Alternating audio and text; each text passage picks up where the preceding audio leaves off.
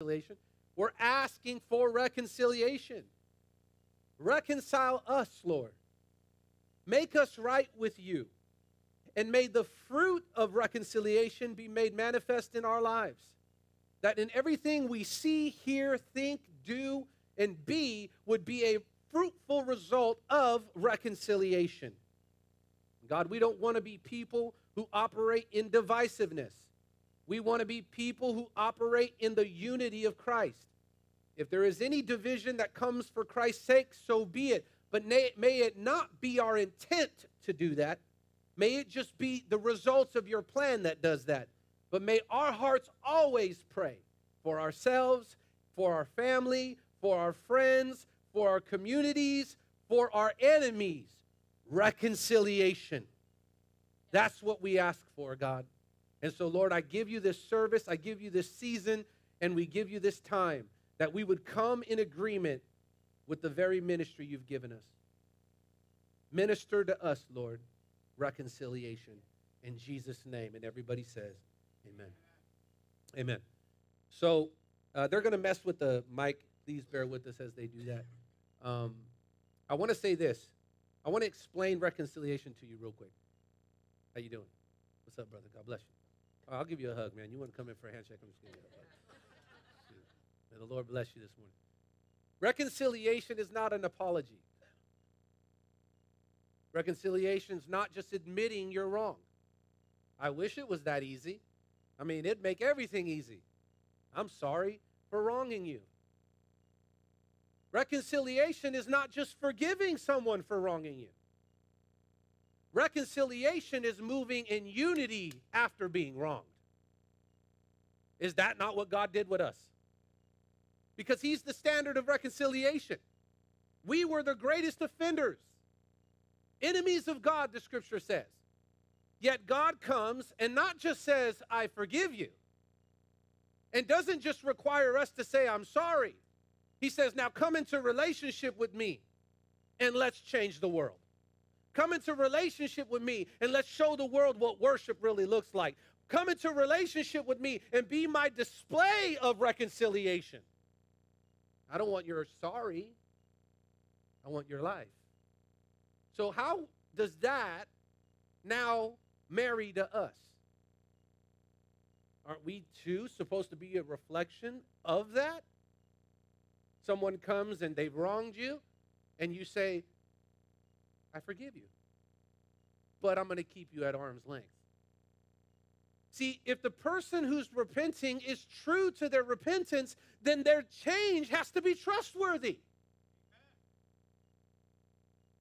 Some of us in this place right now are carrying unforgiveness from previous relationships into godly ones.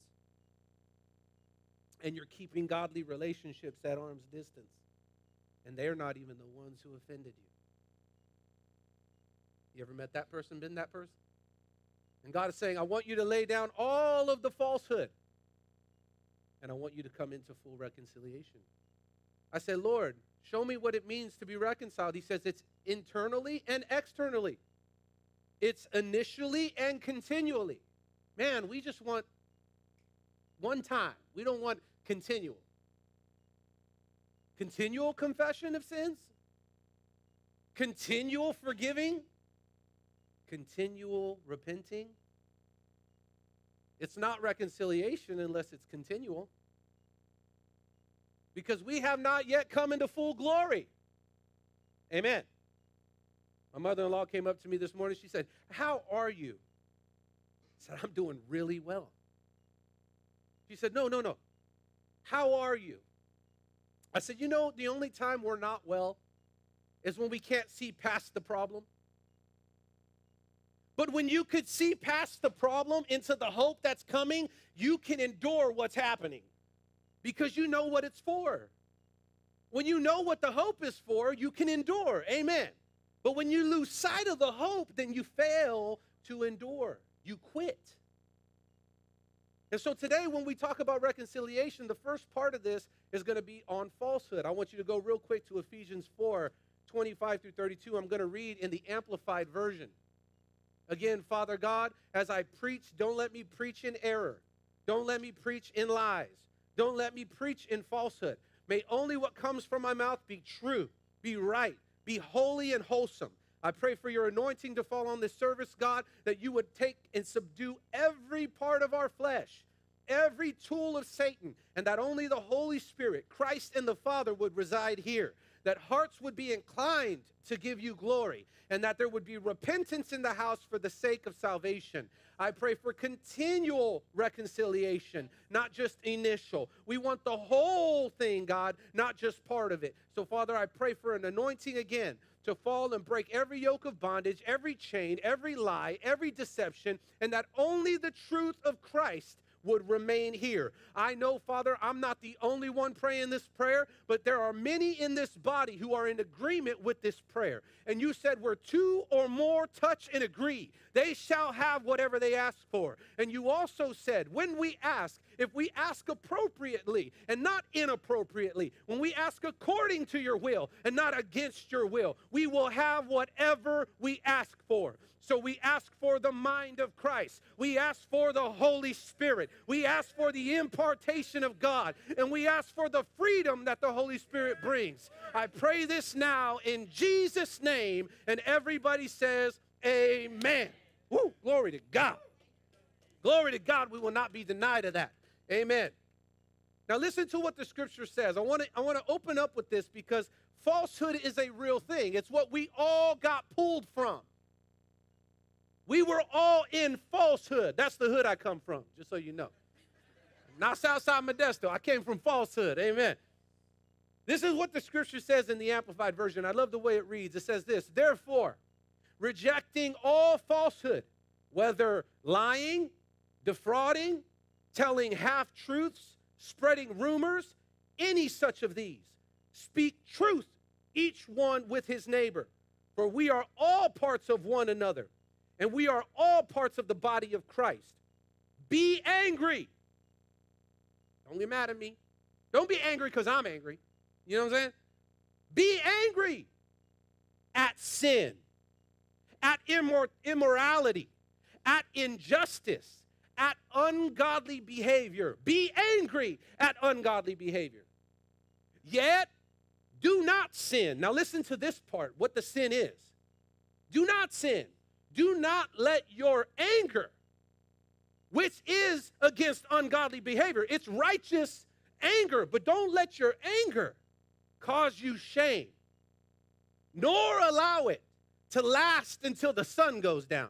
So you shouldn't be taking that into your sleep with you. It shouldn't be an anger that you're now fixated on, because we have a mercy seat that's greater than the judgment seat. Somebody say amen. The anger comes because there's a righteous judgment coming against those things. But the peace comes when the mercy triumphs over that judgment. Amen. Praise God. I love the mercy of God. Don't let your anger cause you to sin. Why? Because you go down in your sleep in mercy. You recognize that God was merciful to you. Amen. And so how can you hold anything against any man? Listen to this. And do not give the devil an opportunity to lead you into sin by holding a grudge or nurturing anger or harboring resentment or cultivating bitterness. The thief who has become a believer must no longer steal, but instead he must work hard, making an honest living, producing that which is good with his own hands, so that he will have something to share with those in need. Now, real quick, it's not just for thieves, because we were all thieves. This is an example of saying all liars tell the truth. This is why it says when you throw off falsehood, you're throwing off lying. Well, what does that do? A lie steals from somebody you're lying on. It steals their character, steals their reputation. It takes the focus off the fruit of Christ and onto the fruit of man. This is why even though you are angry about ungodly behavior, you should still never condemn those that are in ungodly behavior. Because God sent a Savior to redeem them.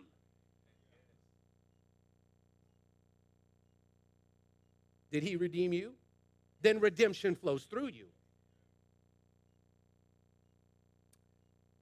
You feel the anointing of God in this place? Now listen, do not let unwholesome, foul, profane, worthless, vulgar words, not just cuss words, words that are cultivated from bitterness, words that are cultivated, see, from falsehood. Do not let those words ever come out of your mouth, but only such speech as is good for building up others, according to the need of the occasion, so that it is and will be a blessing to those who hear you speak. And do not grieve the Holy Spirit of God, but seek to please him, by whom you were sealed and marked, branded as God's own for the day of redemption, the final deliverance from the consequences of sin.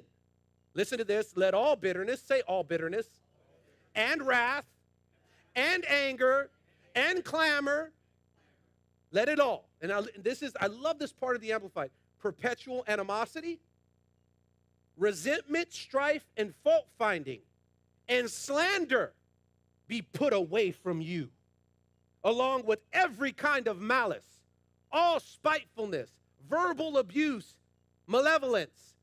Be kind and helpful to one another, tender-hearted, compassionate, and understanding, forgiving one another readily and freely, just as God in Christ also forgave you. Somebody say amen. We just go to lunch. We just go to lunch. We just end it right there. Zamora's about to run out of tortillas today. You know what I'm saying?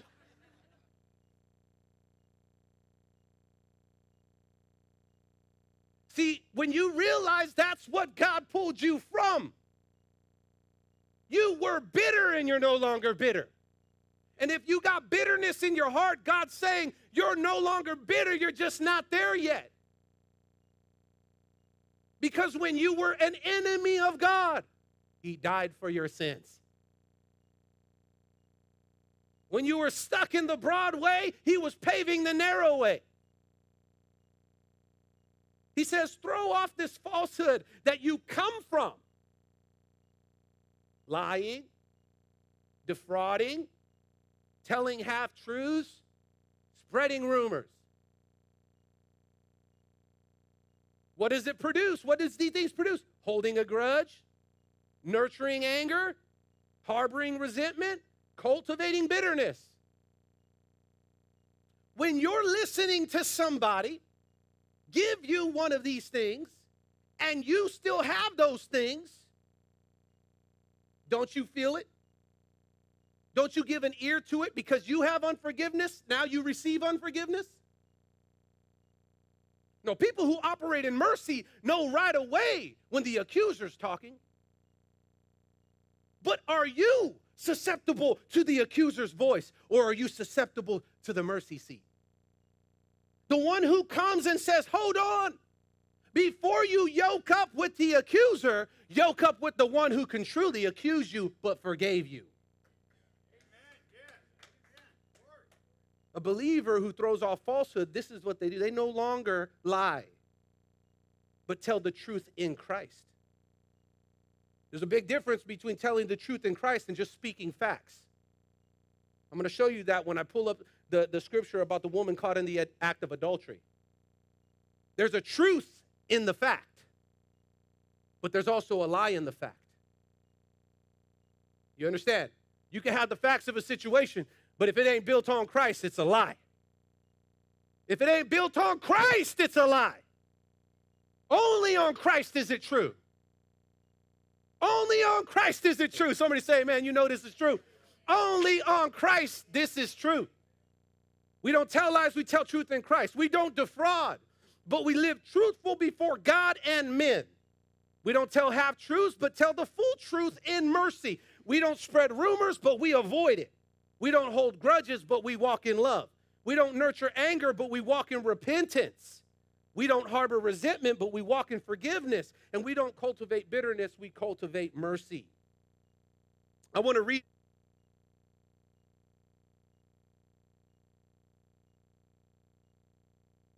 Resentment, strife, fault-finding, and slander be put away from you, along with every kind of malice, all spitefulness, verbal abuse, and malevolence. Be kind and helpful to one another, tender-hearted, compassionate, understanding, forgiving one another readily and freely, just as God in Christ forgave you. Now, is this church that? Is this church forgiving? Or are we resentful? If you've been in the fellowships, do you hear people, oh my God, can you believe so? Hey, y'all know I ain't putting up with that. You ain't putting up with that. Oh, but did you hear what so-and-so said? No. All that whispering's from Satan. It can go over there.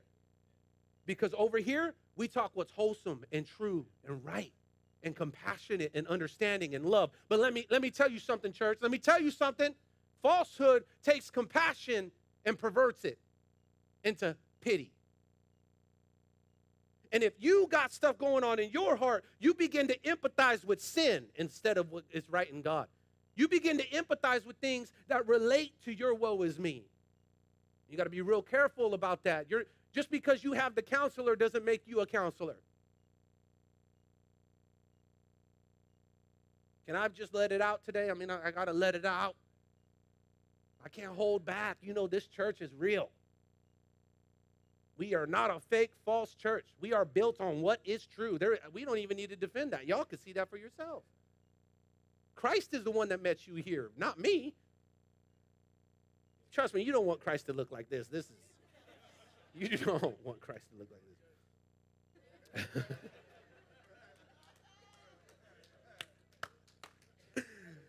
this. Say it again. Thanks a lot. I judge myself quite a bit. So. When we are operating in falsehood, we are driven by accusation instead of mercy. And I just think that as we look at this, what does this have to do with reconciliation? Listen, a lot of people talk like this. If you operate in this, you can't operate in reconciliation. That's works. That's a mindset of works. What that does is it puts a burden on people to say, I got to stop operating like this before receiving reconciliation. And that does not happen. You cannot be in falsehood and resist falsehood. Well, let me get right before I come to church. Let me get right before I come to God. Right? It doesn't work that way. God makes you right. Reconciliation comes in and then falsehood is put off. That's how it works. The lights come on and darkness flees. That's how it works. That's how it works. So reconciliation, in order to be reconciled, the first thing that happens to us is we stop lying. And we think lying is like knowing the truth and then saying the opposite. No, lying is thinking you're God in every situation. Lying is thinking you're in control in every situation. Lying is thinking you are at the forefront. That's a lie. It's a mindset that my way is trustworthy. It leads to destruction. You see that? That's a lie. So everything that's built on falsehood in the flesh is a lie. It's not trustworthy. But with that, the fruit of falsehood is accusation. I looked this up. Accusation says a charge or claim that someone has done something illegal or wrong. Now, here's what's crazy, right? Is it could be a true accusation. You ever had a true accusation with somebody? It really happened. So then the accusation is they did something wrong. A false accusation is that there's no facts to what's being said. But a true accusation is that there's actual facts to what is said. But the problem with both of those is that God has not ever, once in the Bible, ever placed Christians in the seat of accusers. There's a big difference of operating in righteous judgment and mercy versus operating in malicious accusation. And you could be 100% right about somebody in your accusation. Matter of fact, why don't we go real quick to John 8? We have to put off falsehood. And it's not what comes first, it's what comes second. So it must be produced in your life. You must stop lying. Amen. Right now, I know everybody's hearts are turning over. Like, I've been lying about this. I've been lying about. We're gonna have a time of repentance today. We're all gonna repent today because we're liars. Without God, we can't tell the truth. We'll lie to somebody's face, even in the name of love. I love you, liar. If you ain't got God's love in you, your love's no love at all. If you ain't got God's love in you, your love is temporary and selfish. You love because of what you get out of it, not because it's sacrificial. That's why there could be, quote unquote, good people in the world, but absent of Christ, they're bad people because their good works, they get the credit for it instead of God getting the glory. You see that? It's a lie. So you could have the facts about a person, you could have the facts about something, but where's the heart in the facts? Where's the heart in the facts? Is it the heart of God? Come on, church. Throw off falsehood. Has to come with reconciliation. Don't get away from it. You want reconciliation operating in your life? You got to put away lying. Lying is thinking you're God. Oh. John chapter 8. Let's go there real quick. Verse 10 and 11. You guys know this scripture. It's very popular. The woman caught in the act of adultery. We'll start at verse 4. Teacher, they said to Jesus, this woman was caught in the act of adultery. The law of Moses says to stone her. What do you say? Now, what's happening in this moment is two laws are taking place. The law of Moses and the law of freedom. The law of Moses, which condemns you, and the law of Christ, which sets you free. They had to say that. By the fulfillment of God's scripture, they had to say, what do you say? Even though they were trying to plot in their own way of thinking, if they were trying to catch him in something, they were actually fulfilling the will of God because he was about to give them a new law. Somebody say amen. You got to be thankful for the law of Christ. What do you say? They were trying to trap him using the law of Moses. Using the holy law. They were trying to trap Jesus because they're in falsehood. Was the law true? Was their use of it true? Was their use of it true? Hold on. Yes. Because according to it, you must stone her. But was their intent of it true? No, because they were trying to trap Jesus. So today it's the same thing. Anybody operating in falsehood inside their nature, the very nature of their sin is trying to trap the nature of freedom. That's the real war that's going on. It's not person in person, it's law and law. Law of Moses, law of Christ. This is the whole thing. We'll get into some of that later on in this reconciliation teaching. They were trying to trap him into saying something they could use against him, but Jesus stooped down and wrote in the dust with his finger. They kept demanding an answer. So could you imagine that? Addressing somebody, you trying to trap them, and then they stay quiet?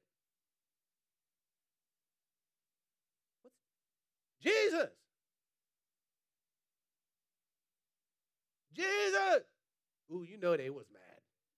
They was mad. They were like, we'll stone him right now. You know what I mean? Like they were mad. He doesn't say nothing. And then he stood up and he said, all right, when it was time. But let the one who has never sinned throw the first stone. Then he stooped down again. He just kept going with what he was doing. And, people who are full of bitterness are like, ooh, they don't like that you have peace. Because they want to steal your peace because they have no peace. Falsehood wants to take what is holy and demonize it because they're operating in it. See, this is why we pray for our enemies, guys. It's out there. It's your boss who's plotting against you so you don't get the promotion. They don't understand that God's using that to build endurance in you. You get caught up in the promotion. That's not the point. God's with you. He's tearing off falsehood. Amen. He's throwing off falsehood in your life. He's teaching you to be true. Let me tell you this real quick, and as God is stirring in my spirit, you cannot be proven as authentically true unless you are lied on. You have to be tested by being lied on before anything can be proven as absolutely true. Because the things that are true is your faith in things in God, not so much the things that are going on. So when the accusers heard this, they slipped away one by one, beginning with the oldest, until only Jesus was left in the middle of the crowd with the woman. Then Jesus stood again and said to the woman, "Where are your accusers? Didn't even one of them condemn you?" "No, Lord," she said. And Jesus said, "Neither do I. Go and sin no more."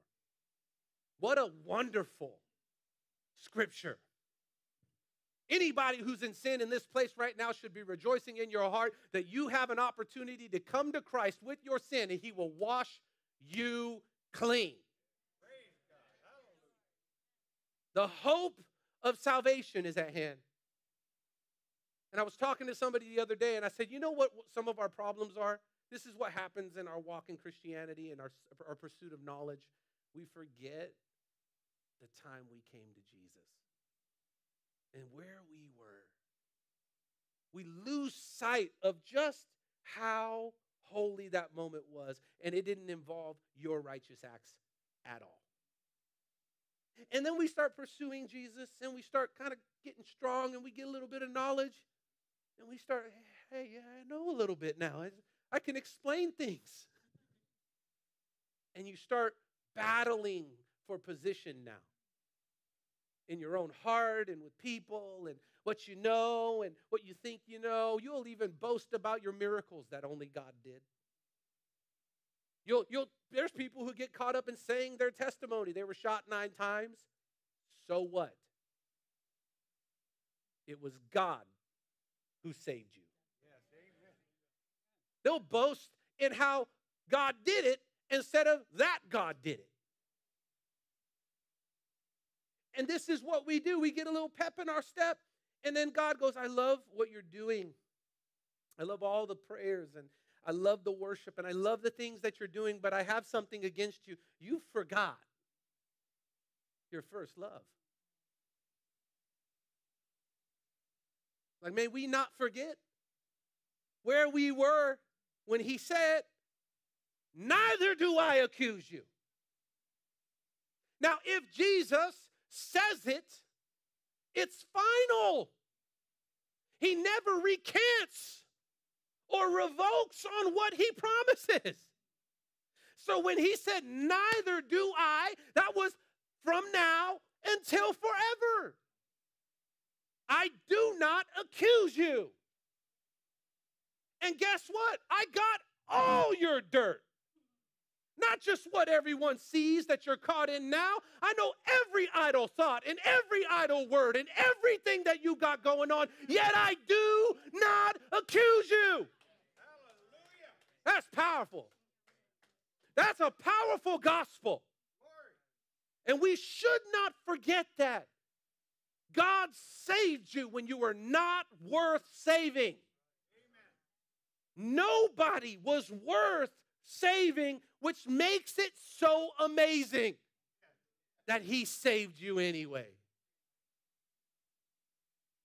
If we don't remember, then we'll forget. And if we forget, we preach a different Christ than the one we should remember. We preach a Christ of holiness without that mercy seat.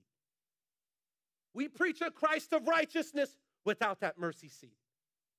We preach a Christ of progression without that mercy seat. We start formulating a gospel that caters to us instead of him. What makes that moment so powerful is that it was all about him and it was not about her. If it were about her, she would have been stoned to death.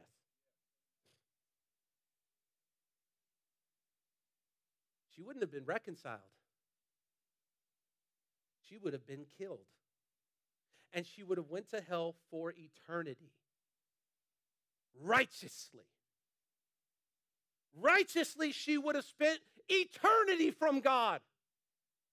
At that very moment, her soul was separate. until Jesus spoke the words, I don't accuse her. See, he was talking to the Father and standing in the way. Woo, somebody better know what I'm talking about. He was like, God was like this. I'm pouring out my bowl of wrath.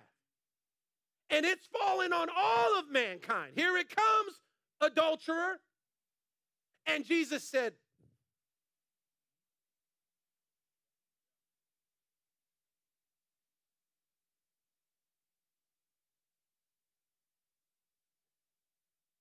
and he saved us. That's why we can't turn from that. The cup was being poured out and it missed us completely. And we've been healed and redeemed because of what he did. Reconciliation is found not in exposing sin for shame, but for freedom. Was her sin exposed? So then your sin's going to be exposed. It's going to be exposed. It has to be exposed. Everything you're guilty for must be laid out entirely. Shamefully. You got to stand in that spot. This is exactly who I am. I have evil thoughts. I have adulterous thoughts. I have lustful thoughts. I have greedy thoughts. I have hateful thoughts. I have all these things. Yes, this is me. I am fully caught in the act. It must be fully addressed. And then Jesus goes, but I forgive you. In that transaction is why churches are birthed.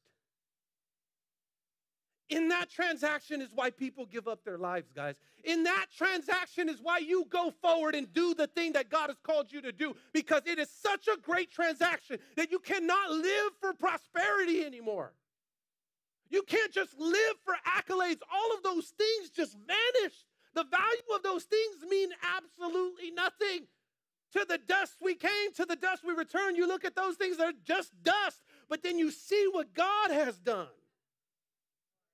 And you're like, I will turn over every stone, God. I will tell every hardened heart, everyone, about what you have done. And when you stop talking about what Jesus has done and you start emphasizing what man does, you have lost sight. You have lost sight. Look, I could talk about false teachers, Joel Osteen, prosperity teachers, people who, I could do that. But I'd rather spend my time talking about the true teacher. His name is Jesus. I'd rather focus in on him because he will actually set you free. Woo! What causes someone to become an accuser? It's offense. It says annoyance or resentment brought about by a perceived insult. A perceived insult of oneself or standard of a principle that you have on yourself. So if I come into your house and you like white bread, and I come in and I go, hey, I'd love a peanut butter and jelly sandwich. And you're like, okay, cool, I got it on white. No, I'd like it on wheat. They're like, how dare you offend my white bread.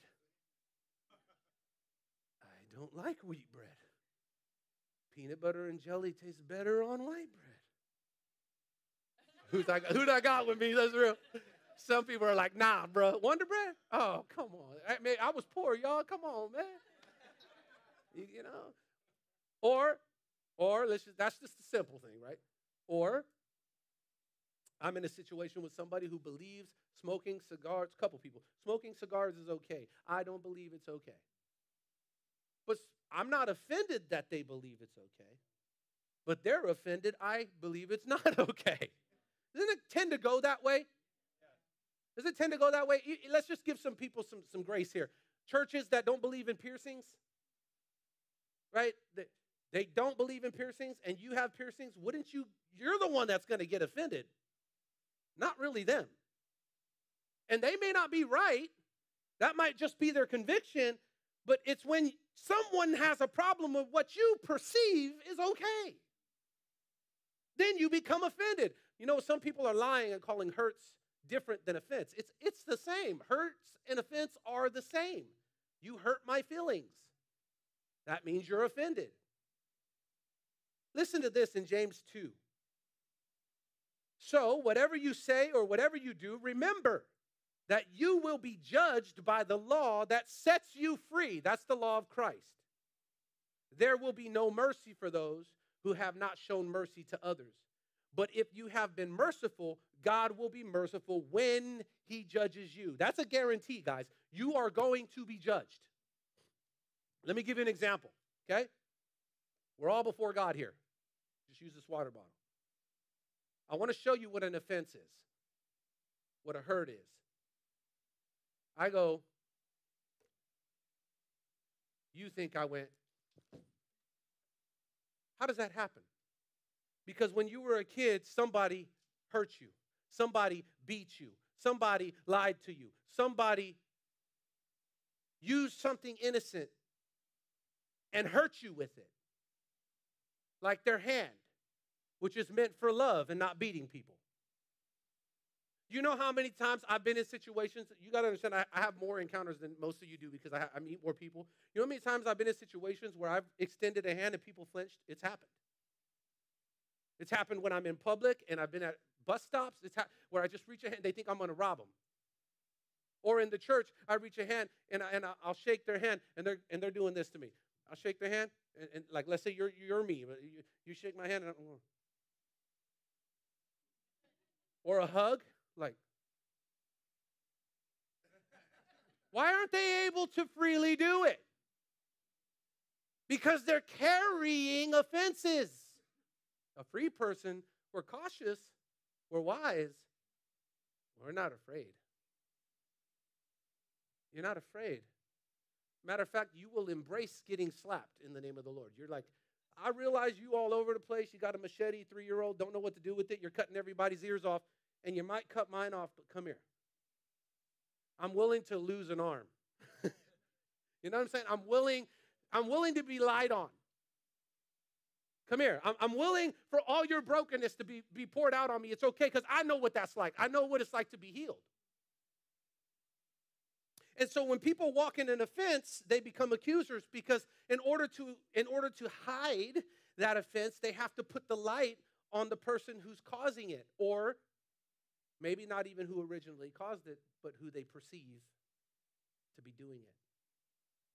One of the things that breaks my heart the most is when I actually meet people who have been sex trafficked or been prostitutes or been molested, something in regards to sexual immorality like abuse. It breaks my heart because when that abuse hits them, the time it takes to trust again is sometimes impossible. Sometimes they go a whole lifetime and they never trust again. And it breaks my heart because you know that God can be trusted.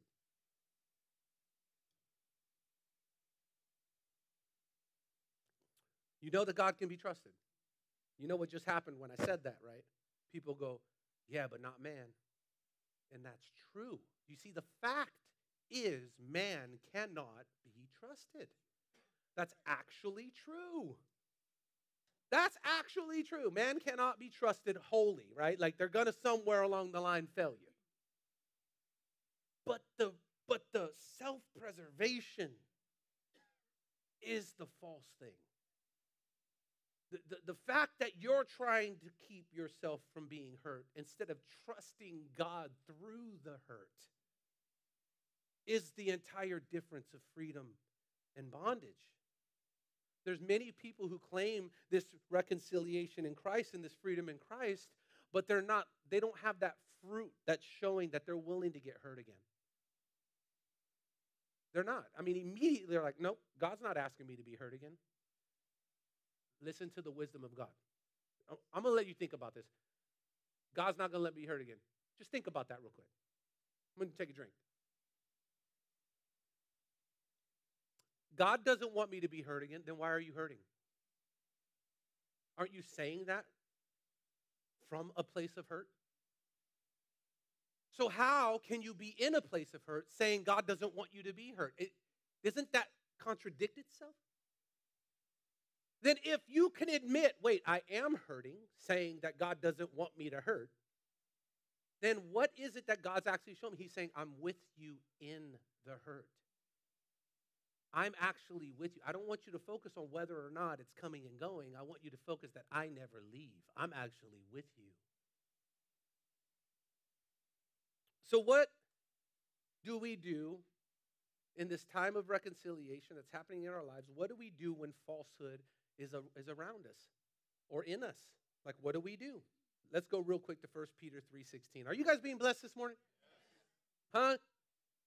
You know you can't do this. You can't do this unless it's been done to you. Meaning you can't offer wisdom unless God freed you from some stuff. And you can't even take this message and live it out if you're hiding sin. My prayer this morning is that you confess your sins and live for God. Because if you're hiding sin, hiding intent, hiding things, you are subjected to deception.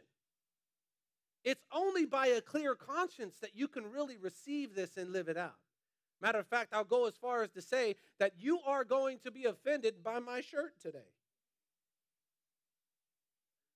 Because when I was wearing my Spirit and Truth shirt, some of y'all are like, yeah, I like that shirt. But when I wear my old man shirt, I'm just kidding, not my old man. When I wear my golfing shirt, or I wear my spring shirt, you're like, Tony, man, you look old now. I want a young, cool pastor. Like, all Isaac does is look at my whack case Swisses. These are not the best shoes. But he's like, why you wear that, man? Put on some fresh Air Ones. No, just, but anyway, you get what I mean? Like, you look at and you judge. You see what's going on. You got to, in order to receive, it's because you're sinning. See, when you're sinning, you're critical. When you're sinning, you're critical of others. You're not honest about yourself. You're not. You're not. And let me go a little bit further. It's when you're hiding sin and not honest with your sin. When you're honest with your sin, God will keep you from being deceived. You won't yoke up with other accusers and become one yourself. Huh? Is that true? All of you know that you've been offended at one point in your life and you went to the friend who told you everything you wanted to hear. And you get a half-truth and call it all truth. Sorry, I just spit on you, but don't sit in the front row, guys. This is like going to Universal Studios. You're going to get sprayed. It's holy water, brother. It's all good.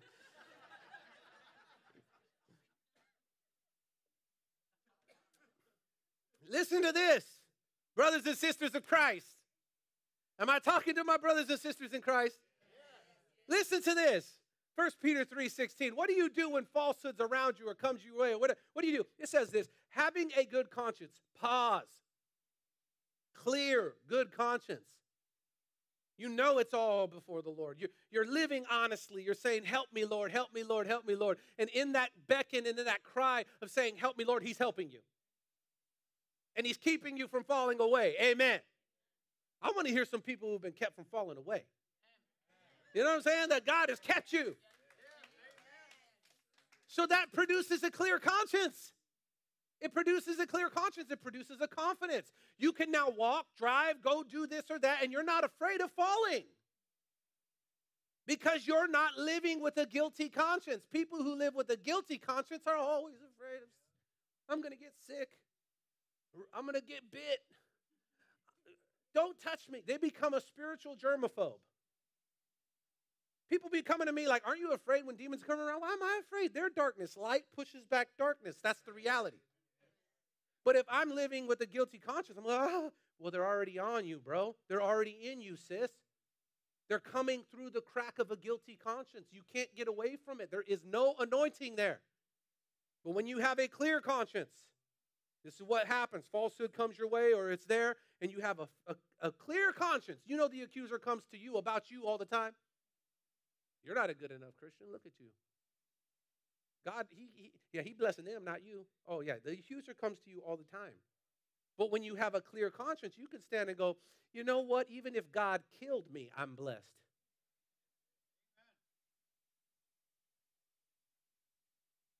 Having a good conscience so that when you are slandered, when falsehood comes your way, those who revile your good behavior in Christ may be put to shame. And listen, it's not the kind of shame where you're like, ha, told you. No. It's the kind that turns them back to God. It's the kind that actually you're going, that's good shame. That's the shame because you realizing you weren't really doing harm to me. See, this whole thing was with you and God. Now here's another part. What do you do? Romans 16, 17 through 18. And now I make one more appeal, my brother and sister.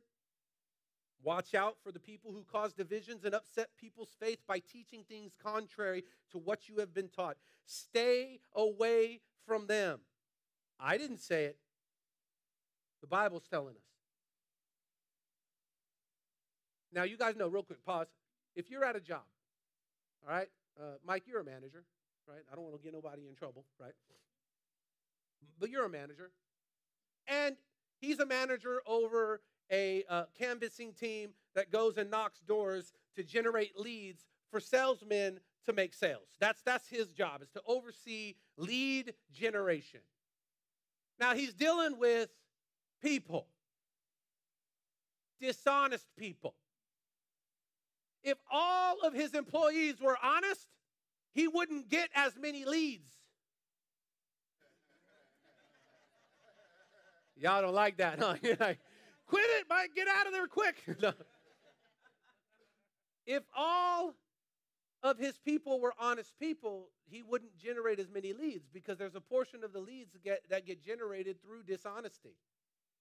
I don't work there. I know people. I know they're lying. Oh, yeah, that was a great appointment. Oh, yeah, every one of them's a great appointment. Come on. Every one of them was honest and perfect. Come on. Every one of them wanted what you had. Come on.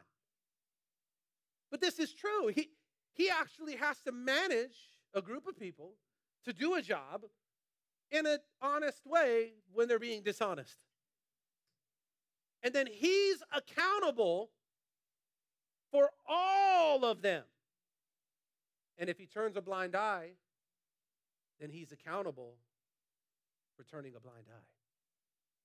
And the only reason he would turn a blind eye is if he himself were already turning a blind eye on himself. Now, if his people start complaining about Mike and they're dishonest on their leads, how quickly are they going to want to slander his character to protect their own?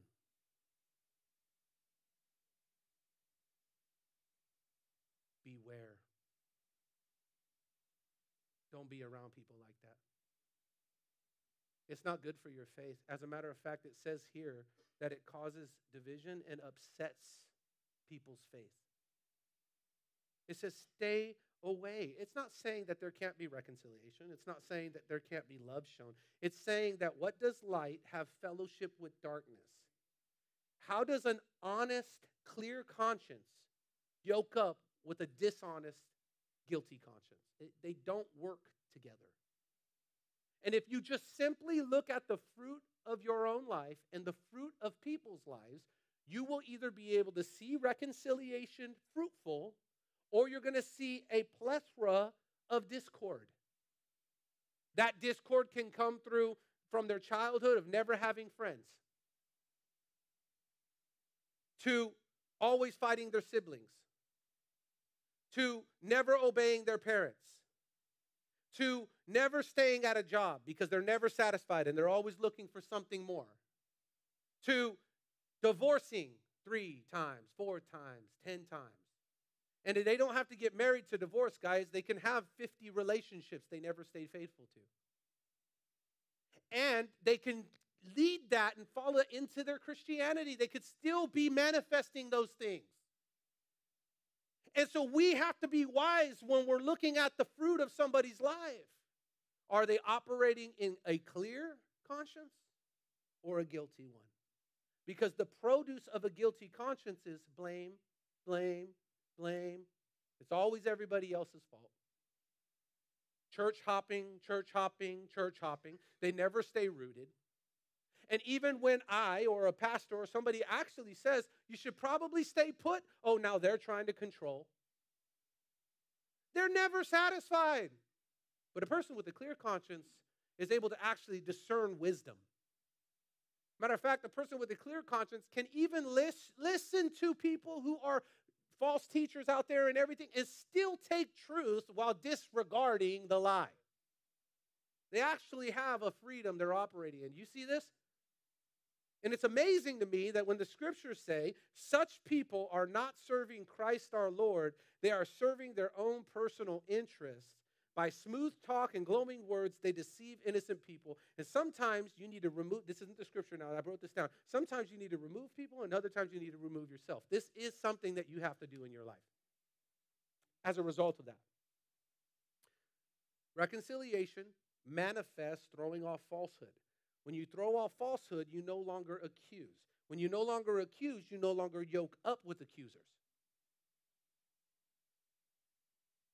And they could be accusing right. She was caught in an act of adultery. Stone her. Cut them out. Disregard him. Revoke their calling. Whatever you want to say. Disown them. They're no longer. And Jesus goes, nah. Not going to do that. You can remove yourself, but I'm not going to remove you. Y'all got to hear this word right now. You can remove yourself, but I'm not going to remove you. Because when I say I saved you, I don't need your word on it. Amen. I don't need your word on it. I put my word on it. And this is why when God has saved you, and you know God has saved them, and they could be like the Jews, totally killing Jesus, walking away, no longer holding to mercy, and you're still going, but you're faithful. I'm not going to curse them. You're faithful. I know you can redeem them. You can open their eyes. You can turn them back to you. They're your chosen people because you said so, not because they said so. Isn't that amazing? So throwing off falsehood means trusting God. It's so simple. But you can't trust God when you're operating in the flesh. You don't. When falsehood is your driving mechanism, there is no faith. I wrote this down. True reconciliation with God through Christ results in throwing off falsehood entirely, cutting it out of your life internally and externally. We are meant to walk with people who have thrown off falsehood and not those who claim Christ but operate in falsehood. So I want to send this warning one more time. If you are hiding things, you are subject to being deceived. But if you're living openly and honestly, you are subject to being persecuted. Everyone falls into one of those two categories. If you're hiding and lying, you can be deceived. You are already deceived. Because, oh man, whew, glory to God. You're already deceived. You're already deceived if you're hiding and lying because you actually think you're hiding and lying to God. Like you can't hide from God and you can't lie to God. It's impossible to hide and lie to God. Amen? So if you're hiding and lying, you're actually deceived already. But you're subject to further deception. But when you're living honestly before God, broken before God, open before God, repentant before God, all the time saying, search me, Lord, search me, Lord, search me, Lord, then you're not subject to being deceived. You're subject to persecution. Because there is an accuser of the brethren. And he goes before the throne of God.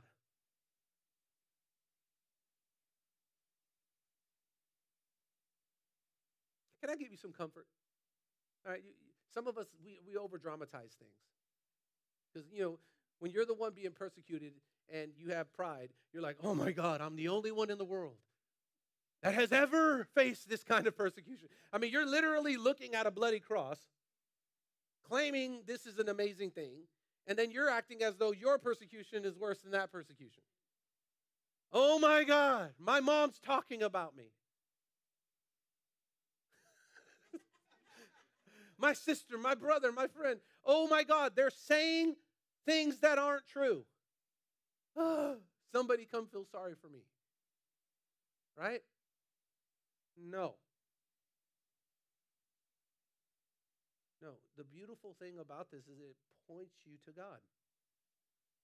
The whole point, and I love God's plan in this, the whole point of being persecuted as believers is we then get to take those persecuting us to the throne.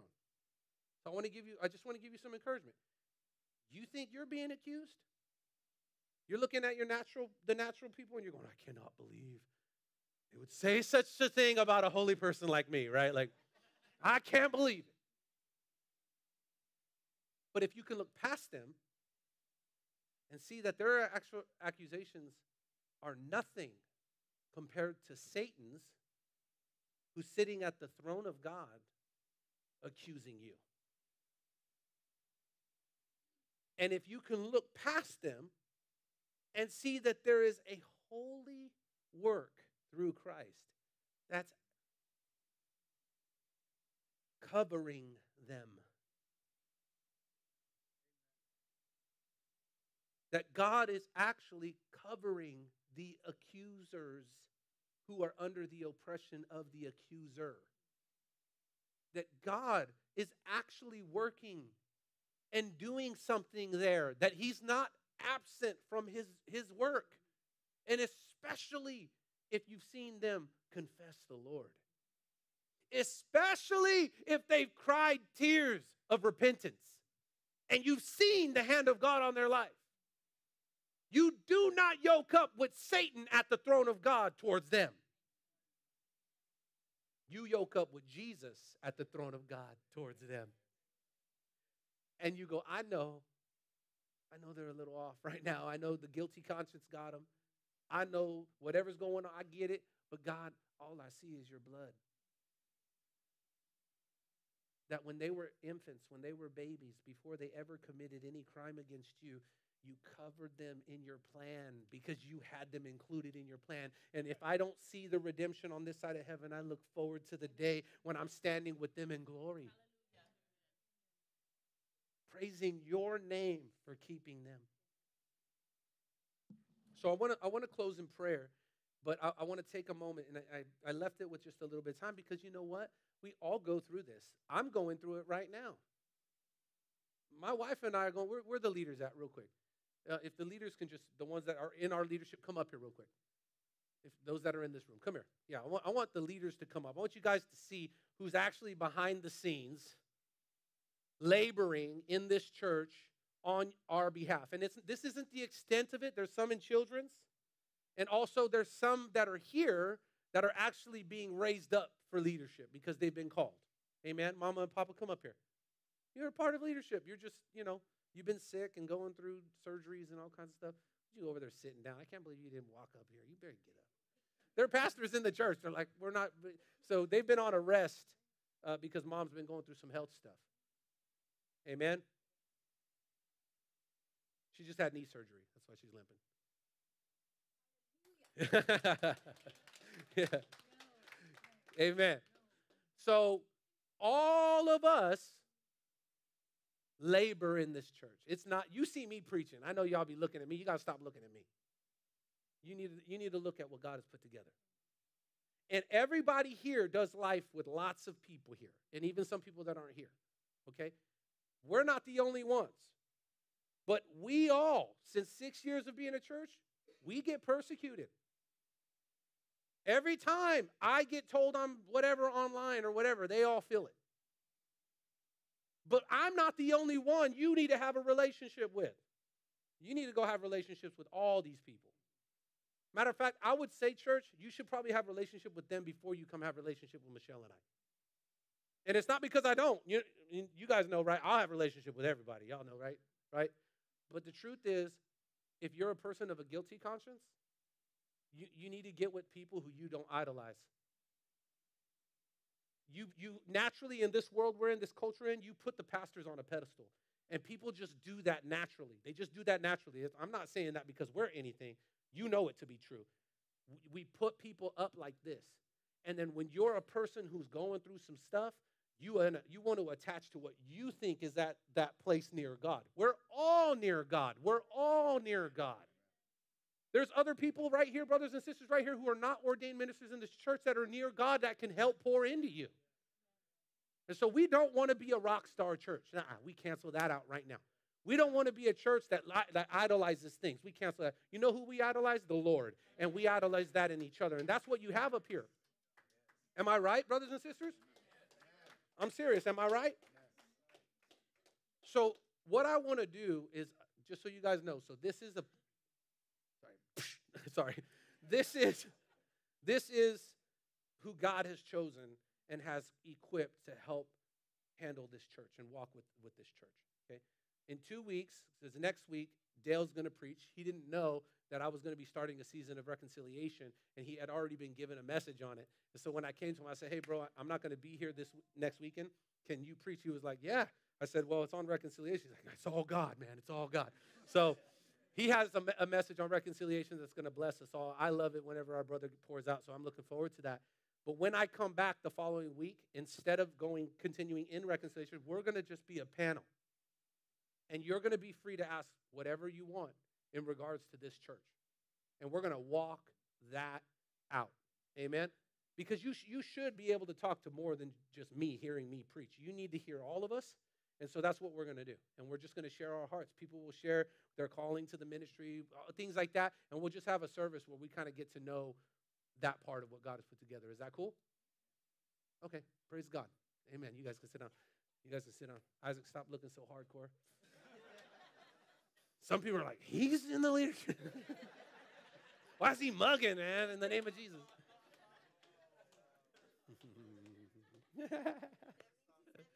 Yeah, he's like, when he's serious, that means he's all lit up. Huh? He's like, and I want to say, man, from the bottom of my heart, I thank God for the people God has put together here because it is a blessing. It is a blessing. And I'm going to be vulnerable with you. And you could turn the cameras off. I want to be vulnerable with you about something.